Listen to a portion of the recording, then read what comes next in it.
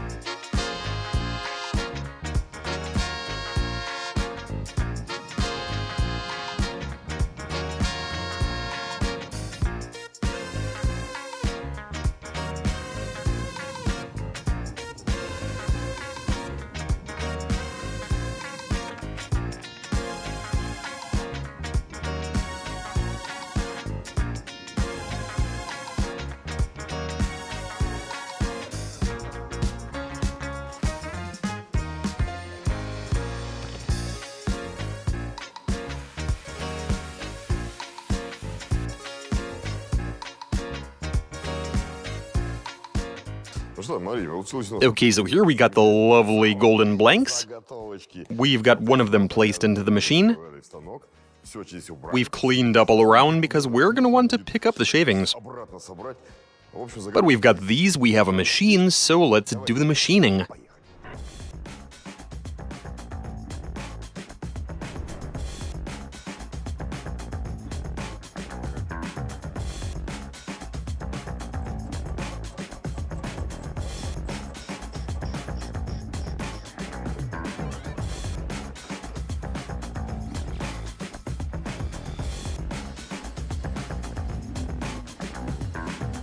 Check this out, guys. This is rather curious. Yes, I'm grabbing these with my hands. I mean, we are fitting them to the engine. We have made the world's most expensive set of valves. Here we have a regular old cylinder head that we're gonna fit these to. So let's do just that, see how they perform, see how they behave. Alright, assemble the engine and go for a drive.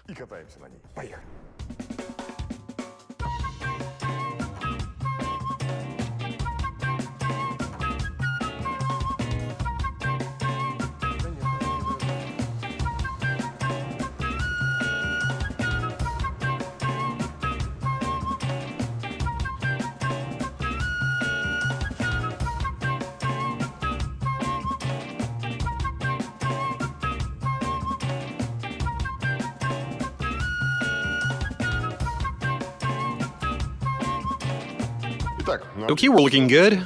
The engine with its golden valves is fully assembled. And now we'll attempt to start it. It won't on the first try, but let's try firing it up.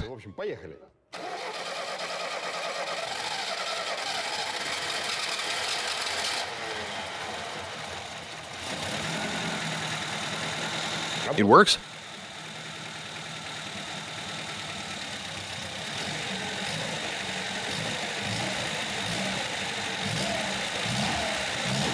Don't give it too much gas, let it warm up first, giving in to his desire to immediately give it some gas.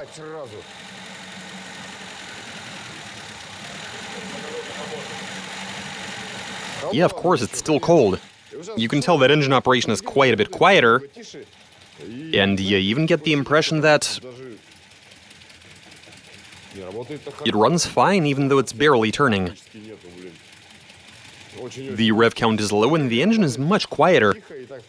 The sound is softer because, well, these are golden valves, so the metal-on-metal action isn't going to be quite as loud.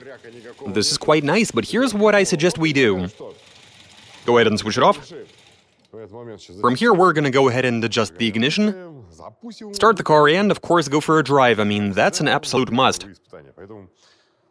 So yeah, let's get out there, go for a drive, see how this engine behaves and performs.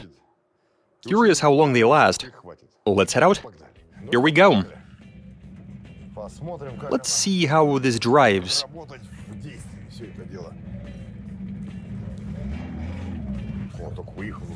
Okay, almost got stuck right next to the entrance. Well, right off the bat I can tell you that everything seems to be alright. It's all good, the car drives.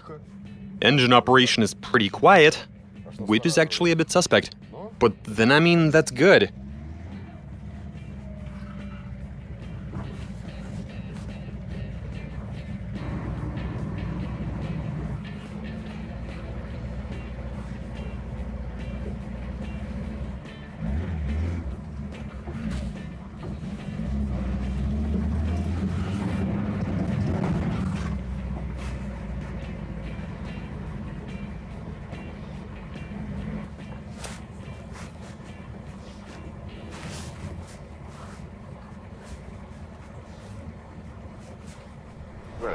Check this out, guys. The engine with its new valves made out of a precious metal, the car was able to drive for, well, we weren't out there for all that long, 144 kilometers in total. And the engine works perfectly fine. It's happy to start and drive, but here's the thing. I don't know if you can hear it, but it has developed a knock. That has to be the valves, because that wasn't there before.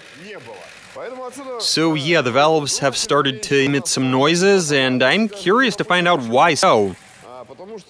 Because this is a soft metal, and in the beginning the engine was operating really nicely. So yeah, they must have been pancaked. But instead of guessing, let's go ahead and split the engine open, remove the valves from in there, and see exactly what has happened to them.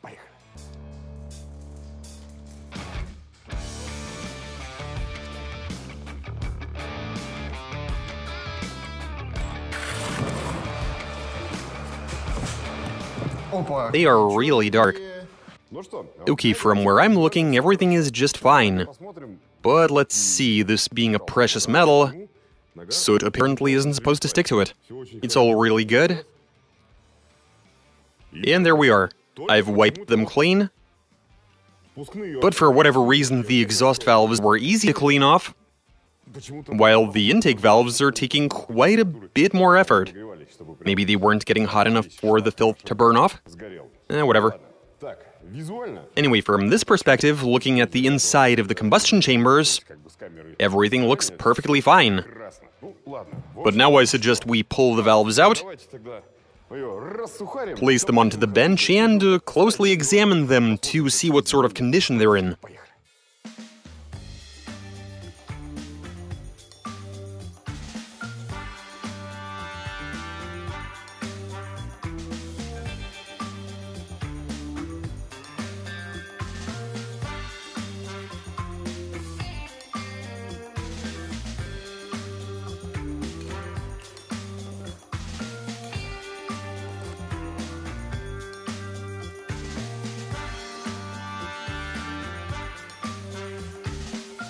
So check this out, guys. We've removed the retainers, and immediately we noticed something.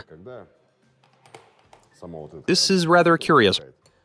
So when this rocker pushes the valve down, it would seem as if some of them sort of began to split. I mean, this is a soft material. The issue now would be, how do we pull them out of the valve guides? We will give it a try, but our concern is that they might be stuck in there.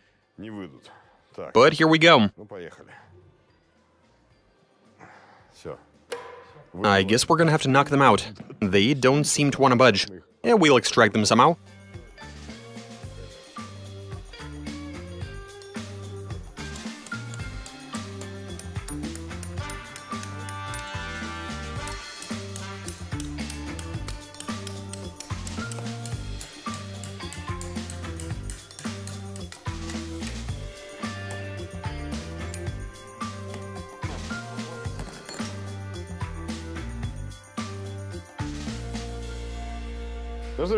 Check this out, guys. We've removed the valves, And we actually noticed that the valve seats have now got a sort of golden coloration to them. Well, obviously golden valves are gonna do that. If only the whole thing was of this same sort of style. Wouldn't that be just terrific? As for what has become of the valves themselves, yeah, the seats have definitely left a mark, haven't they? The parts of the valves that were coming into contact with the seats, they have been visibly deformed. This is quite obviously the result of this being a fairly soft material. And I'm actually seeing the same exact effect on pretty much all of the valves. They have all taken a pretty nasty beating. I'd even go so far as to say that, yeah, some of these valves have been fried. Some of them look like they're charred, but overall I'd say that they've done a pretty decent job. Golden valves are something I'd recommend to anybody. And that's all I got for you. Sub, give this video a like, catch you later.